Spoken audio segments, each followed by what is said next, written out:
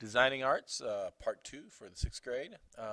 We're in the middle of talking about the Mountain Dew can and how their branding reflects on their pop can designs.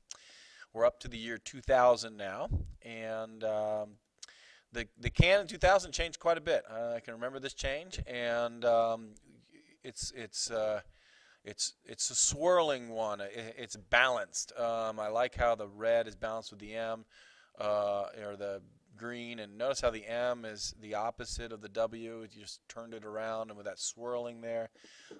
This is the first design that I would say looks like it was done on a computer. It's got a lot of complexities in the lightness and the darkness of it. Cans went from very flat colors, and later to this, got a little roughed up in there in the 90s. But this is when the cans all across the industry were changing, and a lot because of what Mountain Dew did. Here's their ad. You're messing with the wrong guy. We're up to 1 million hits. Sweet. Who is it? Chuck Norris. Yeah, right.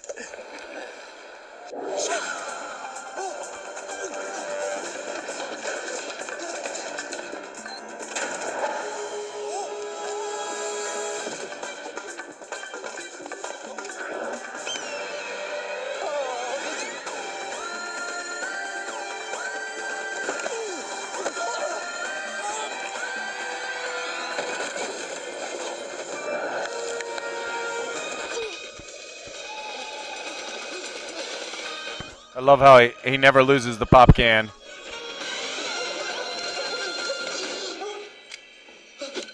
messing with the wrong guy.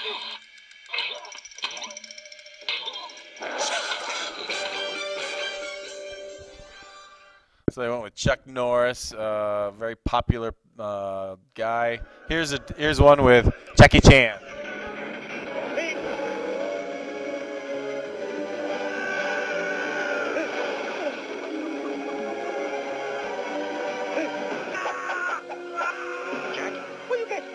See the dude, be the dude. Whoa. Nothing's more intense than slamming a dude.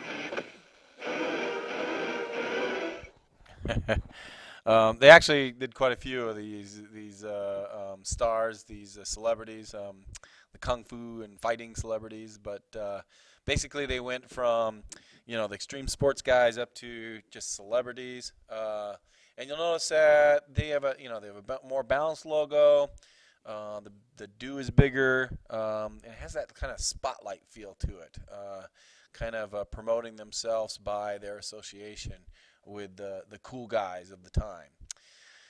Now, let's move on to the year 2006. And this is an interesting development. They were, I think, one of the most complicated ones for people to understand, and a big design change again. We see, I like to call it a faster logo, because it has these points, almost like it's spinning or it's flying through the air, some sort of wind tunnel or something like that.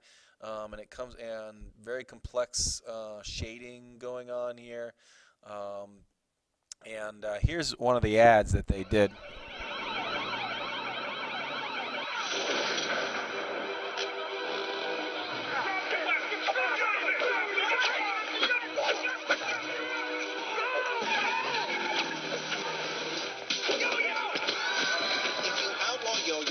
Only outlaws will have yo-yos. Again, yo-yos are never the answer.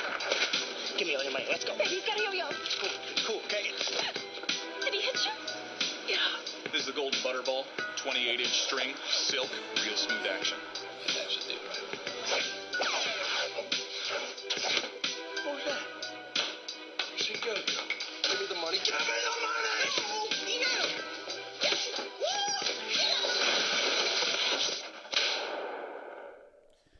Yo-yos were a weapon. You think that's surprising? Get this. Diet Dew has all the intensity of regular Dew. We're taking it. With none of the calories. So they take a surprising fact and switch it around. This one's about men getting struck by lightning more often. Playing with my ham radio? Trying out these giant afraid that you're gonna get struck by...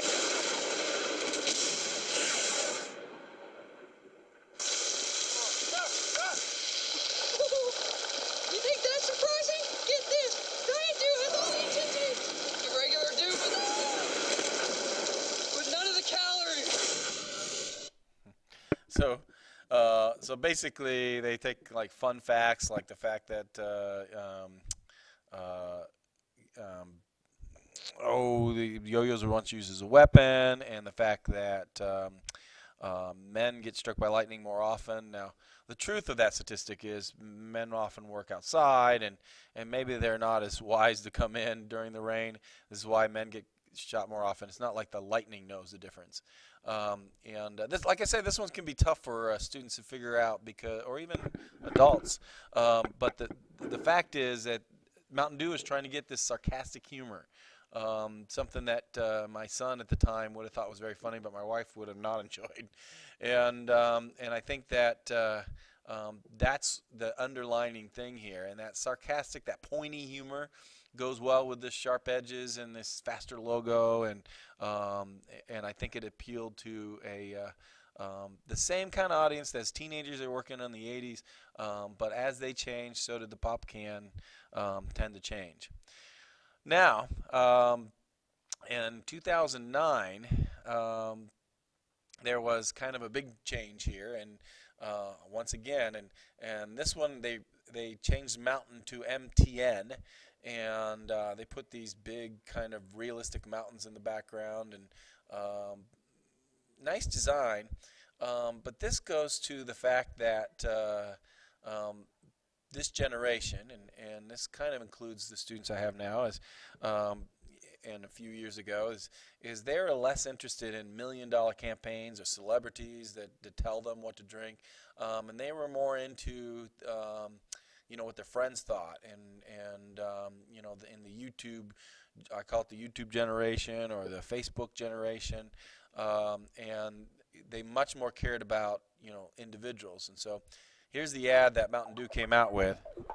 I'm a Mountain Dew fan, freak, fanatic, and I help get the next flavor of Dew. People like me and people just like you have been hard at work to create 3 new flavors of Mountain Dew. We chose the name. We chose the color. We even helped build sites and blogs online. How awesome is that? We created Mountain Dew Whiteout, Mountain Dew Typhoon, and Mountain Dew Distortion. Now it's your turn to take action. All you gotta do is go to the store and try all 3 flavors, and then go to Dewmocracy.com to vote for your favorite. They're only in stores for a limited time.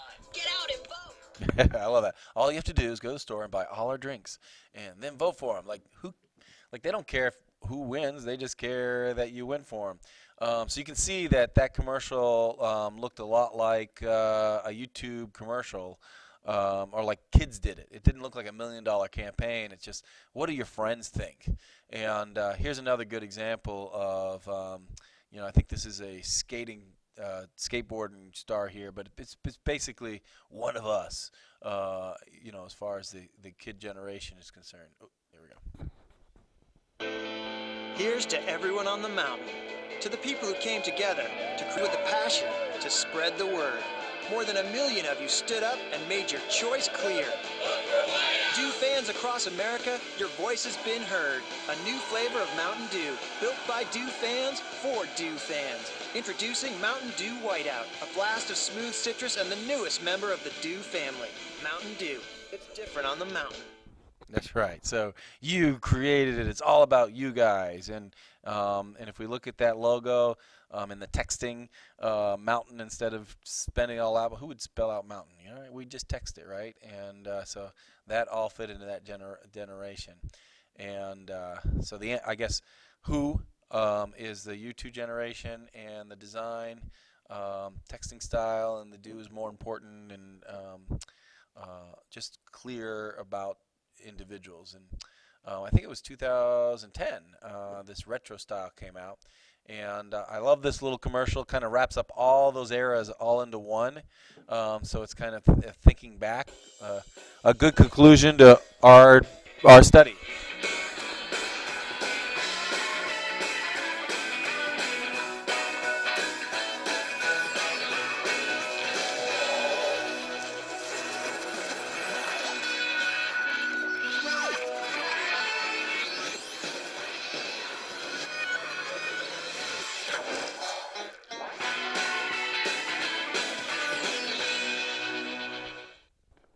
Well, good. I hope now you can see how that's retro style, up to date, using old design. So they actually had the old Mountain Dew guy on that can, but here's kind of a design history, and mostly I just wanted to show with this that your designs can connect the chord and the kind of the psyche of America and kids, and it all starts with the art, the design of it.